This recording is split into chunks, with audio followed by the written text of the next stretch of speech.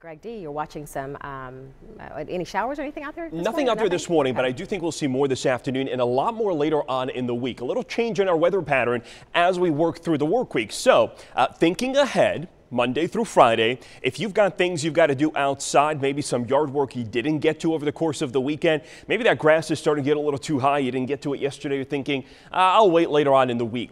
Today and tomorrow are going to be your best opportunities to do so. I think overall the rain coverage Wednesday, Thursday, Friday, and maybe even into next weekend is going to come up quite a bit. Brooksville, Hernando County, here's your hour-by-hour forecast. Sea breeze storms could be popping up midday, maybe some more during the afternoon. The sea breeze just tends to hang out there in Hernando County, and you could get some extra coverage by the afternoon. Temperatures in between the showers and storms, upper 80s to around 90.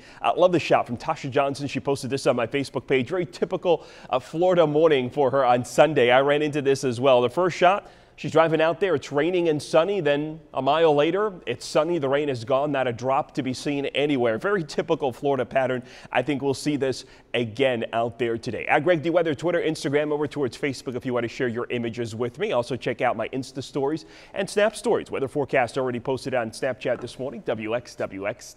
Good morning, everybody. Lakeland, Bartow over towards Frostproof Dry this morning. Scanning inland with tightened Doppler radar. Well, a little sprinkle to the west of Hernando County. A little shower out there in the Gulf. I don't think that's going to be a concern for Hernando this morning. 78 in Auburndale. It's 79 in Lakeland and 75 over towards Bartow. Very warm. Polk County.